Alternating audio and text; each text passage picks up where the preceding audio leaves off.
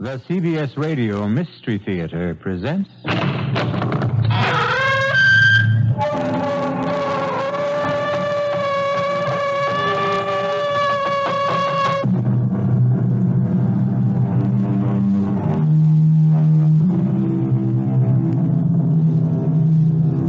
Come in. Welcome. I'm E.G. Marshall. Welcome to the sound of suspense. Welcome to the fear you can hear. Even before Phoenicians first sailed out of the Mediterranean and opened up the seven seas to mankind, the rolling waters of the world have boiled from their depths some of the greatest stories of adventure, romance, and mystery. And of all the stories dredged up from old Davy Jones' locker, I think my favorite is the strange and seemingly insoluble puzzle of what happened to the Annabella. How best to start the story? Oh, yes, of course, why not? Let's read from the log of the ship that found the Annabella becalmed in the doldrums. August 7th, 1865. Log of the Penguin, Captain Brisket commanding. No wind again this day as we drive through the doldrums, moving by paddle and steam to find becalmed a merchantman named Annabella. No answer to repeated hails. Sent Mr. Bascom to board her. His report as follows. Not a living soul aboard. The boat's still snug in the davits. The captain's table freshly set for 6. The crew's meal warm in the galley. All shipshape. The log records an uneventful voyage with no clue as to why she should have been deserted. Not a living soul aboard. Not even a rat. What can be the answer to the mystery of this ill-fated ship? I cannot even guess. I fear no one will ever know.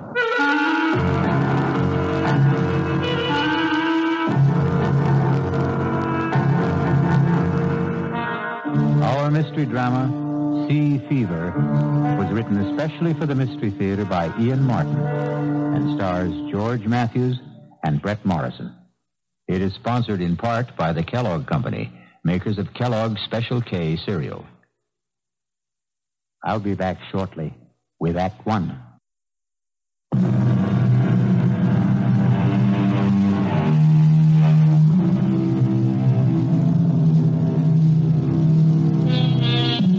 The Annabella set sail from Charlestown Harbor on the 13th day of July, 1865. Her captain was Josiah Adams, a huge and forbidding giant of a man. And all the rest on board were as choice a crew of cutthroats, thieves, and murderers as you could set between bulkheads. There was 1 woman aboard and 19 men, including the cook and 2 passengers. And the mood of all of them was ugly. In the forecastle, the bosun led the grumbling. I tell you, Briggs, I saw 'em. 6 of 'em, running down the after hawser like old Nick was after 'em. 6 of 'em, Briggs. I don't like it. When the rats leave a ship, it's a nasty sign. I don't like much about this ship. 7 men on the crew shanghaied, no cargo aboard, and sailing on the 13th. Still, the pay is good. When we get it. If we get it. Now, you don't think we're the owner aboard? Oh, no. It ain't Mr. Ames that worries me. It's Captain Josiah Adams. Not much gives me a turn, but he does. I'm big, but he'd make twice of me. More like an ape than a man. Strong as one anyway. Yeah. Or like a bull, as you might say, if the liquor hasn't rotted his vitals. He's got a scowl on him like the colic was at him. Colic? There's no colic that's eaten him. You ever seen him without his cap? Huh. How often does a forecastle hand see a captain bareheaded?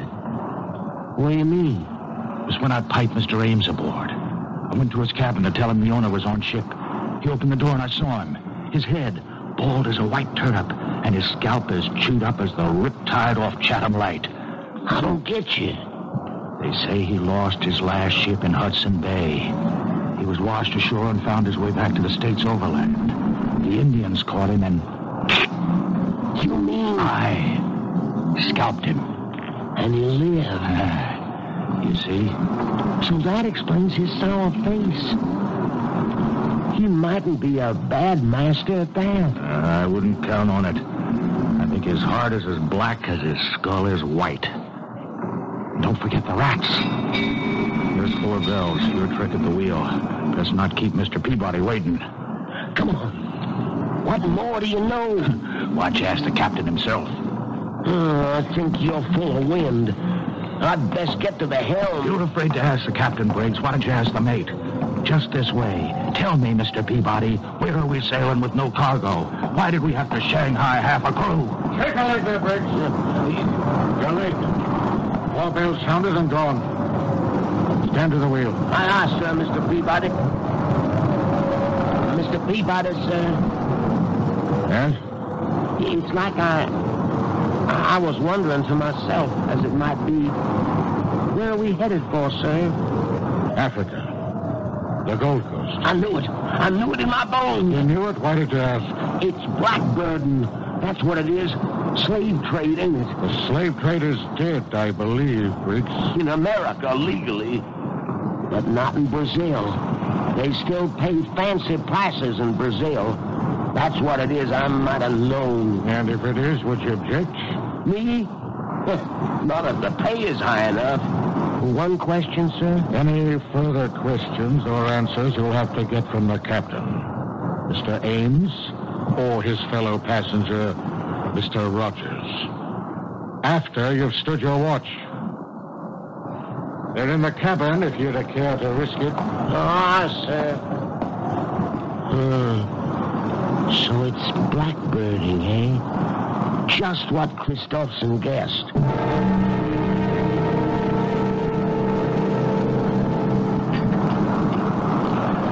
Wine, Rogers. Sherry from Spain. Sharpens the appetite before dinner. Something will have to wet mine. This miserable tub rolls like a horse in mud. Well, you'll soon get your sea legs. A small need of them I'll have where I'm going. You'll need them to get there. To the Gold Coast, Mr. Rogers. The Gold Coast. Heat and dust and flies and traffic in human bodies.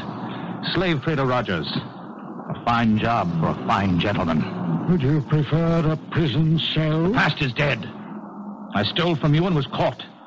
You let me choose whether to rot in jail in poverty or in Africa in luxury. I chose the second. Now, in heaven's name, let's forget the first. Gladly. More wine. As much as you desire. There's no lack of it. Mm-hmm. More than enough for the voyage. If the captain doesn't drink it. Captain Adams prefers a lustier brew. He must be the biggest man I've ever seen. And that head... I wouldn't refer to it in front of him. He's tender about that scalp plate. I wouldn't blame him. How he ever survived. Tribute to his magnificent constitution. The man is all steel. Not all. What? No, he has at least one soft spot. You mean his wife? Well, you know, the old legend is that it's bad luck to have a woman aboard. A woman aboard? Are you trying to tell me that Mistress Adams is aboard this ship? Why, of course. I thought you knew. This is no place for a woman. Oh, damn it, Rogers, I won't have it. The woman must be put ashore. I want to talk to the captain immediately. If you want the captain, you'll find him on the bridge. How do you know? My reputation as a ladies' man, Mr. Ames, remember? I make it a point to determine first when the lady is available. You better be joking, Rogers. I wouldn't give that for your life if Captain Adams discovered you toying with his wife.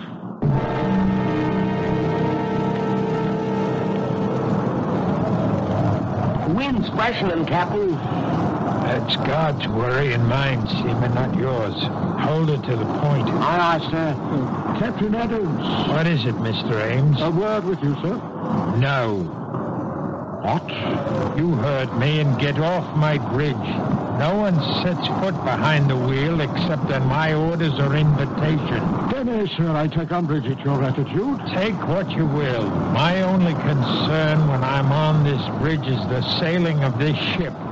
Now, will you take yourself off it? I'll meet you after the watch. 6 bells in the saloon, and you can have your word with me. I'm afraid that's not good enough, Captain. You forget... Good enough or not, it will have to serve. Now, will you go below, or do I have to throw you off bodily?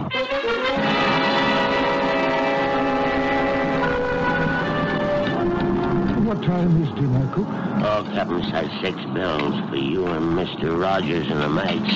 He and his lady will eat later. What? They don't join us? No, sir. Really? Neither one? No, sir. Curiouser and curiouser. Why is this lady so afraid for us to meet her? I couldn't care less. She won't be with us long enough to trouble about it. Well, still, it's intriguing. Whitey, you've shipped with the captain before. Is it always like this when his wife is aboard? Mistress Annabella has never sailed with the captain. Ah, till this time. And this time will be a short voyage. Tell me, Whitey, what does the lady look like? Is she fair? Dark? Whitey, you talk too much. This is the last time I warn you. Now hustle those old bones of yours to the galley and tend to your own affairs. All right, sir. You want to know what my wife looks like, Mr. Rogers? Oh, a natural curiosity, surely? Then let me satisfy it. Once and for all, Annabella is as lovely as I am ugly. Ah, and we are not to meet the lady? No, we dine alone, tonight and always. One further word to you, Mr. Rogers. My wife is on board this voyage because I've decided that I will never go anywhere without her, nor will she go anywhere without me. We cling to ourselves, Mr. Rogers, and need no other companionship. I want you to understand this very clearly. You need have no fears for your wife's privacy. But by tomorrow, I want her off this ship. What? I'm ordering you to turn about. You could have saved time and trouble had you let me tell you earlier on the bridge. Turn about for where? Back to port. I don't want your wife on board. This voyage is begun. The course is set, and it will not be changed. May I remind you, Captain, that this is my ship. This is my ship, Mr. Ames. My ship. From port to port.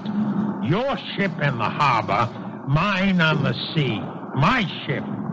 Here I give the orders.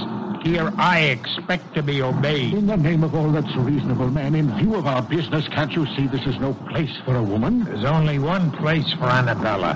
My wife remains at my side. But on a slave ship. By my side, do you hear? By my side. Now, we'll hear no more of this.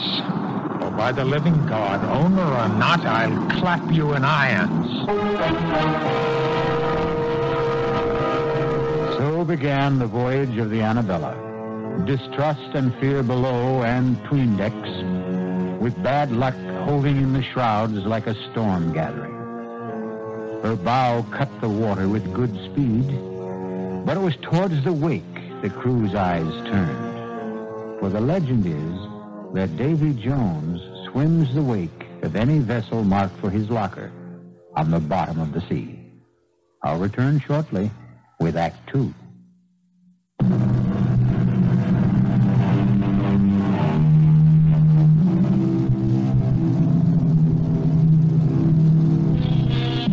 For the first week, the Annabella sailed southeast by south, beating down towards the tropics. The crew still grumbled, and Rogers strove to drown the irresistible temptation to try and catch a glimpse of the captain's wife by drinking steadily. 2 things served to deter him: the captain's wary vigilance and his fear of the sheer brute strength of the man. But once the ship veered due east and the mounting seas demanded more and more of the captain's time on deck, Rogers' courage and desire began to grow.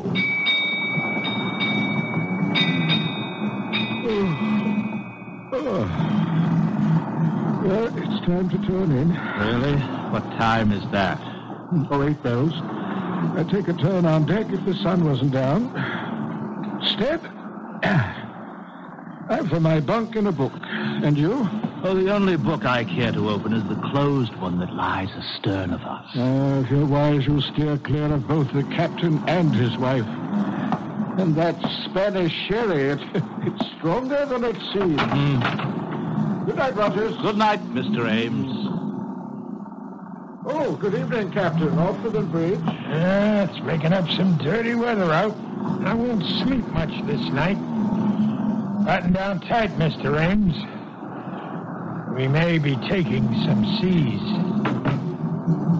Are you now for bed, Rogers? No, Captain, I'm not quite finished the bottle. I'd take it with me to my bunk if I were you. You'll be safer on your back when the swells begin to lift. Aye, aye, Captain. But you'll bring us through safe and sound, won't you? I won't leave the bridge till I know all's secure.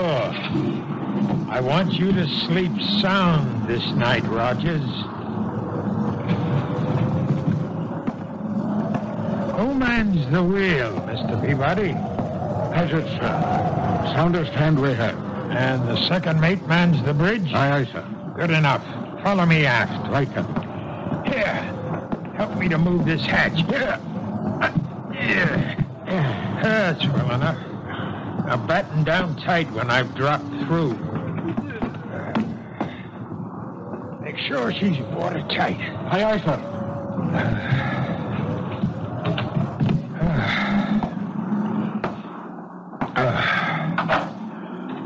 Who's there? Who's there? Oh, Josiah. I thought you were going to the bridge. I intended you to think so, Annabella. Disappointed to find me back so soon? Disappointed? No. But how did you come back? Through the stern hatch. But why? I had my reasons. You're sure you're not disappointed that I returned? No, dear. You don't find it lonely shut in here in the cabin? Sometimes. I'd like to go on deck and feel the fresh salt breeze on my face. And meet the crew or the passengers, perhaps? Perhaps. At least the passengers. The owner of the ship and... Mr. Rogers, isn't it? You know his name. Whose name? Rogers. You said it just now. How did you know his name? But you've mentioned it to me yourself, Josiah. How else would I know? Anne, you love me, don't you? Of course, Josiah. And you'll never leave me? Never. Oh, forgive me, please, my dearest. You mustn't mind my jealousy. That Rogers, I see that look in his eyes. A hunger. A burning hunger for the sight of a woman and the feel of her body beneath his hands. Annabella, you knew his name. If you've been deceiving me... Never even seen the man. How can you accuse me of ever forgetting I'm your wife? How can... What is it? Someone's coming to the cabin. Who is it? I don't know. Who is it? Josiah, what's in your mind? Whoever it is, I swear. Go in the inner cabin. But you... Do as I say. Very well, Josiah. Mistress Adams, are you alone? Come, I know you are. I saw the captain off to the bridge for the night. Will you allow me to introduce myself? Thomas Rogers, gentleman, at your service. Can I persuade you to share tonight's vigil and join me in a glass of sherry? Oh, how kind of you. The sight of a pretty face. A pretty face, Rogers? Captain Adams. Mine was not the face you expected to see. Oh, you see, I thought you'd gone to the bridge. So you did. Won't you come in? Well, I think perhaps... I said come in.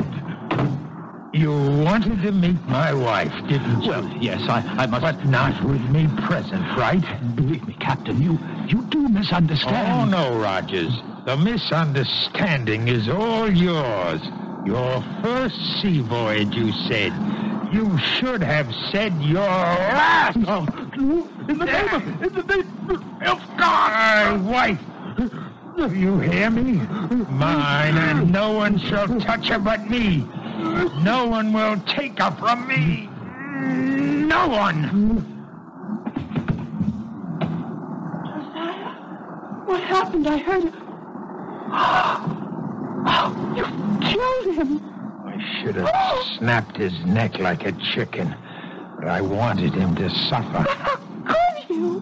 He was nothing to me. No one shall have you but me. Josiah, aren't you afraid? Afraid? The owner, the crew, everybody on board. When they find They out... won't find out. No one knows he's here. He'd make very sure of that. His body will go out the stern window and into the sea. Men have fallen overboard on a rough night like this, especially drunken men. No one will know what happened to him except you and me.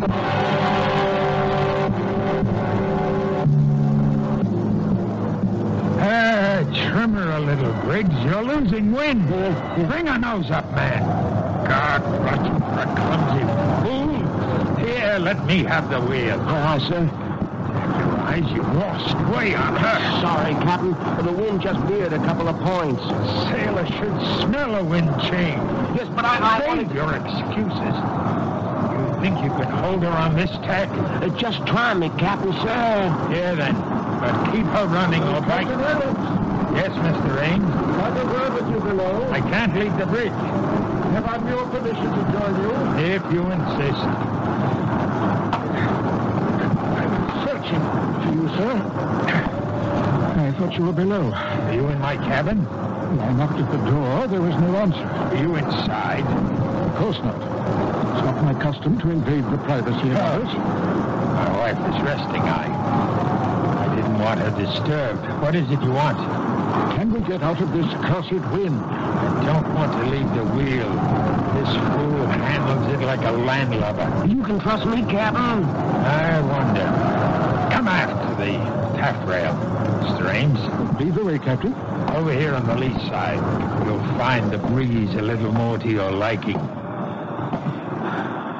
You know, I've been concerned since Mr. Rogers' mysterious disappearance last night. Mysterious?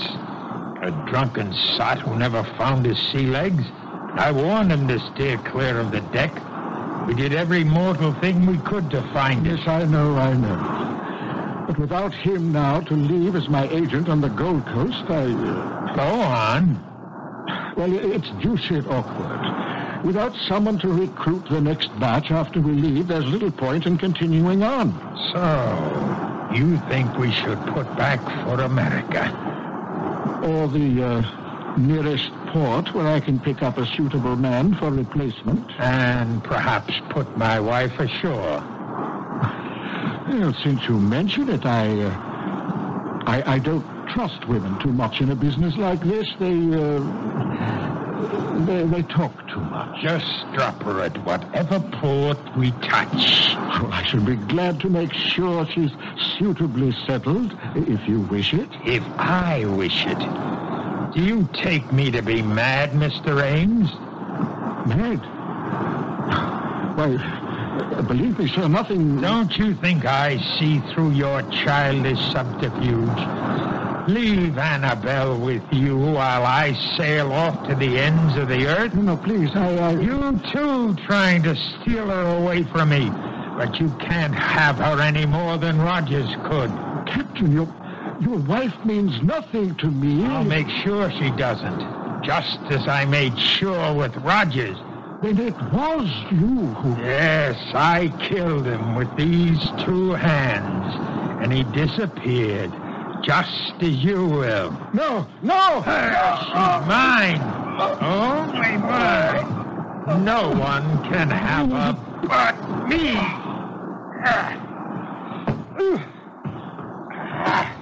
Into the sea, Ames, like Rogers.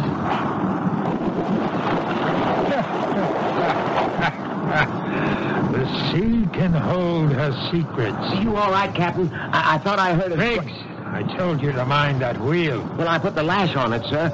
I thought I heard it cry, and Said I could trust you. Well, you can, sir. Well, where's Mr. Ames? He's left. Why? Well, it was just that I thought I heard a splash, and... Oh. You can trust me, sir. No, Captain. No, let go. I wouldn't trust you with the wheel. No, Captain. I wouldn't trust you with my life.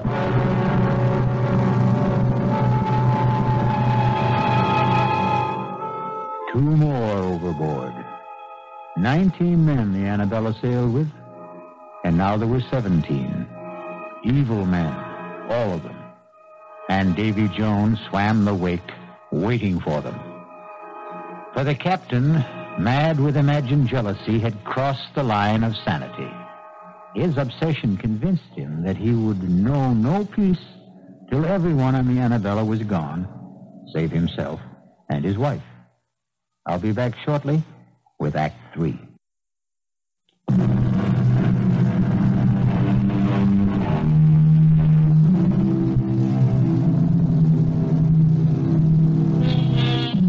The squall that blew up so suddenly on the Annabella proved to be a full-fledged hurricane that so fully occupied all aboard that there was no time to question missing men.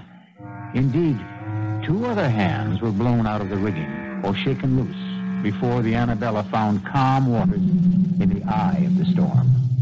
Now again, discontent grows in the forecastle. The talk of a haunted ship resumes. The word mutiny is on everyone's lips. Mr. Peabody, sir. Oh, dinner so early, Whitey? No, sir, it's mutiny. What? You heard me, sir. Mutiny. And about to break out. Oh, Whitey, forecastle grumblings. You know it's all talk. They wouldn't dare. Mr. Peabody, sir, I've been at sea, man and boy, for over 60 years. I know when it's talk. They say the ship is cursed. Who says? The bosun, sir, Christopherson. He says he saw the rats leave the ship before we sailed. And for an old wives' superstition, he's ready to mute. It's a great deal more than that. There's 5 men lost already. I'm aware of that. And most of all, it's the captain's wife. Bad luck with a woman aboard, particularly one that he keeps it away. Well, do they expect the captain to parade his wife in front of common seamen? No, sir, but they wonder. Wonder what? Some say she's a witch. She's ugly as sin. And some say she's sick of the smallpox. Smallpox? It's aboard, sir, I'm feared. Now you do allow me. I'd best have a look at him. If he has it, he has it. I'll put him in the lazarette so it don't spread. The first thing is the mutiny, sir. That has to be stopped. It has to begin first. It'll begin unless the captain puts about. You know how much chance there is of that. You of all people. Yes, I've sailed with the captain before. I always found him a hard man, but a fair man. Not this voyage.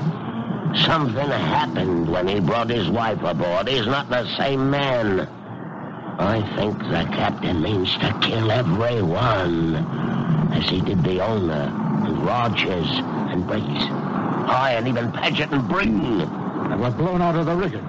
Perhaps, sir. Perhaps the captain shook 'em loose by luffing. Whitey, I think you're the one whose brains are scrambled. The men were lost overboard. And the 2 passengers and Briggs. Rogers fell over, obviously drunk. A wife took the other 2. Then why is there not one mention of any of them being lost in the ship's log? That's kept in the captain's hand. How could you know that? He was writing in it. Here in the saloon last night. I was clearing the table. He left to get fresh ink, and I looked at it. You can read? In 60 years at sea, a man has a lot of time on his hands. I taught myself long ago. You're sure of what you say? On my oath, sir. And by God, we better turn back. But how? I'll not risk my neck to the hangman's noose by mutinying. Maybe if you was to speak to the captain's lady, She's the only one to influence him. By damn, you're right, Whitey. Look, go hold off the crew till I see if the lady will come to our help. Aye, aye, Mr. Peabody.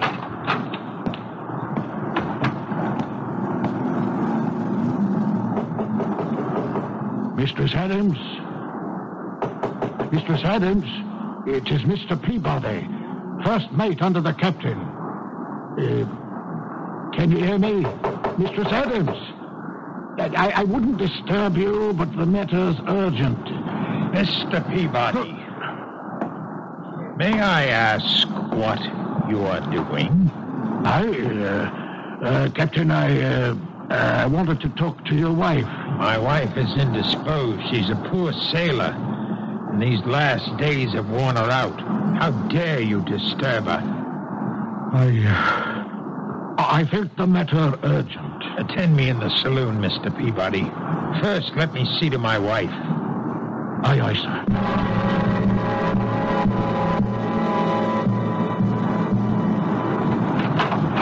Fortunately for my peace of mind and your welfare, you did not wake Mistress Adams. Now, why did you wish to see her? Well, I didn't think you'd be willing to bring the ship about and head for home. You're quite correct. I would not. Feeling sure of that, I hope to enlist Mistress Adams' aid and persuade me to change your mind. That was the only reason you chose to disobey my orders? That no one was to approach my wife? What other reasons, sir? What other, indeed? Why would you be so anxious to turn for home, Mr. Peabody? Because otherwise you face a mutiny, Captain. Mutiny? Aye, damn. I could ask for nothing better than to cut down some of the forward scum. If I didn't wear my pistols at all times, I'd have a knife between my ribs before this. Mutiny, eh? And if they do, where do you stand, Mr. Mate? I'm an officer, sir, but unarmed. We'll remedy that. Fetch the second mate while I break out the arms. Then we'll muster the crew on deck and have this out. Aye, aye, sir. What about the bosun? The bosun? No, I won't put firearms in his hands. The three of us can stand them off. Turn back to turn back. Turn back to turn back for a pack of lily-livered swine. I'll see us on the bottom, Bert. Now hark to what I tell you. This voyage can make us all rich. No owners split now. The profits are all ours. Sail on with me to Africa, and we'll all reap our reward. Aye, Deep Sixth in Davy Jones's locker. Speak for yourself, Mr. Christopherson. Or all. For both. This ship is cursed. Turn back and we'll make it happen.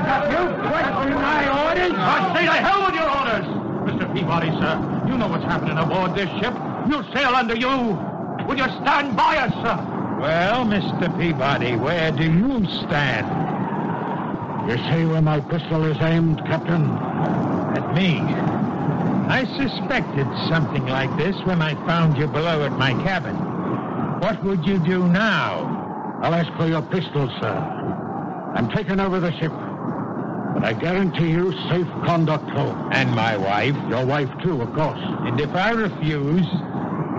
Don't make me pull this trigger, sir. That's just what I intend to do.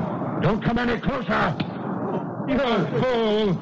Do you think I'd have handed you a loaded gun, knowing what was in your mind? Punishment for mutiny is death.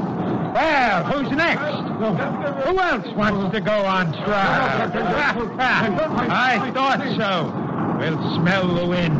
The hurricane's coming back. To the rigging, all of you. And reef sail, or by heaven... Reef them yourself, old baldhead! We've taken a lot of slaughter from you, you murdering devil! Go back to your cabin and tell your I wife... warned you, Christopherson. Captain Josiah, some are armed. You should never have started this. Never started it. It's just what I want. I want to be rid of you scum. Now I have my chance. Turn back to where I will lose Annabella forever. Never! Never!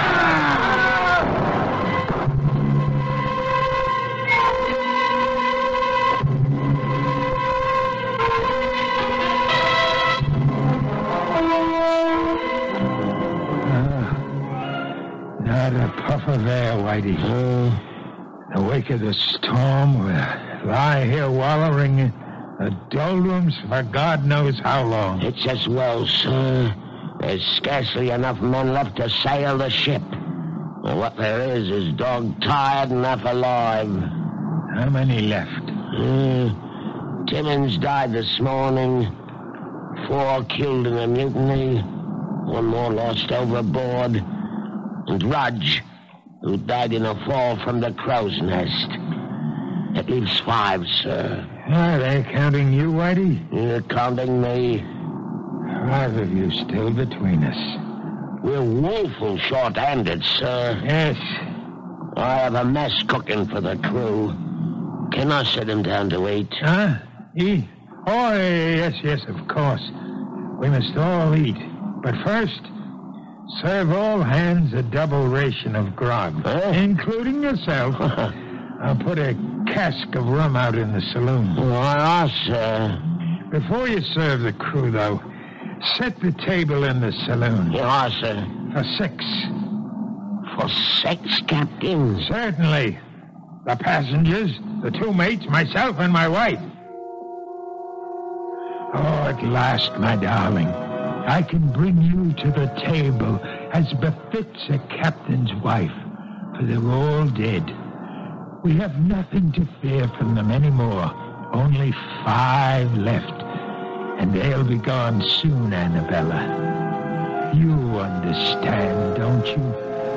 It's all to keep you, to hold them from taking you from me, beloved, to hold you forever. Josiah? Anne, what are you doing on deck? I'm looking for someone I once knew. Who? Josiah Adams. You? But I'm here, Annabella. Here. If only you were. The Josiah I knew. I still am. With the blood of all those men you killed on your hands. They stood between us. And the ones that were left, whose drinks you poisoned, who are dying now. I had to kill them so we could be together always. Don't you see? That's what's tearing us apart. What were any of them worth to deserve to live? Blackbirders and thieves, riffraff and murderers.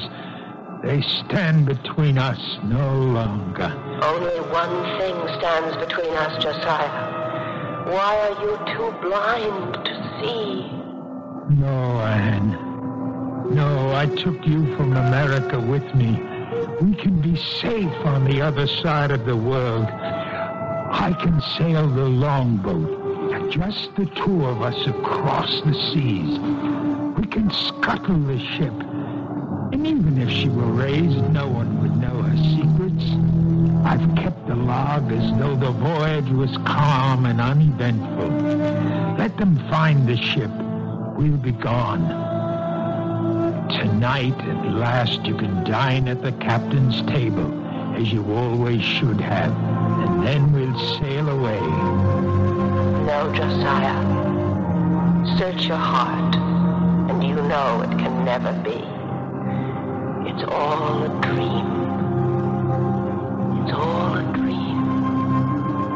Never, never, ever. Anna, speak to me. Answer me. Call for her, Captain. Call for her. Whitey. Don't be afraid. I'm still alive, but not for long. I thought you were... A ghost. No. Only one ghost sailed with this ship. Quiet. You can't scare me anymore, Captain. I'm dying. But your wife? What about my wife? She's dead, Captain. No! She always has been, long before we ever said. No. Yes. Killed when the Indians got you. Dead for over 2 years. No. It had to be, Captain. It had to be. There's nobody in your cabin. Never has been. Don't you think I didn't know? Didn't I see her die before my eyes? But I cheated death, and I cheated him of her. I took her away with me to the ship. I had to keep her alive. I had to. And you had to kill all of us to do it. Because all of us, alive, were proof that she wasn't. It had to be. Well, you're alone at last. Or we'll be. All of us are dead save me. And I'm almost gone. We'll be alone at last. And I can bring her to my table like the lady she is. The table is set for 6. But there'll be only one of you there, Captain. Or 5. The dead don't mix with the living. There's only one way to find your wife again. Only one way. The last of them. Annabella, we're free. Annabella, where are you? Anna, come to me. Annabella. Annabella. I know you died long ago in America. But you lived on in my mind, in my heart and in my blood. I thought if I took you with me to the sea, away from the land where I dug your grave, you could still live and breathe for me alone. There's only one way to find you at last. Oh, Annabella, forgive me, love, for all that I've done. I'm coming home to you.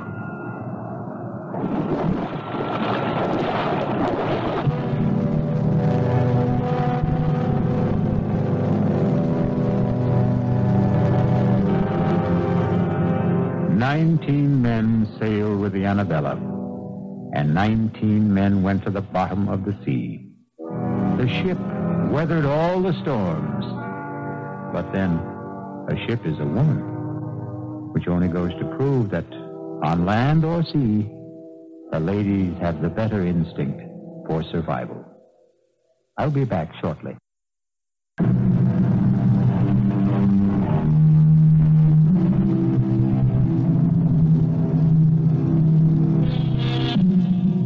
Somewhere in the green depths, I wonder if the captain sits presiding at his table.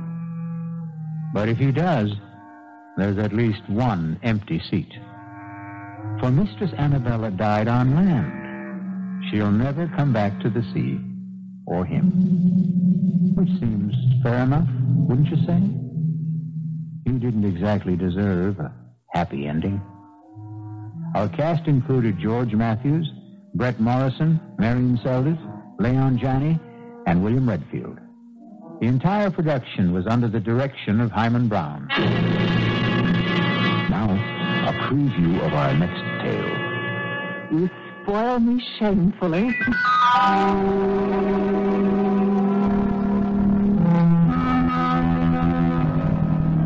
And that night, I spoiled her just a bit more by bringing hot cocoa to her in bed.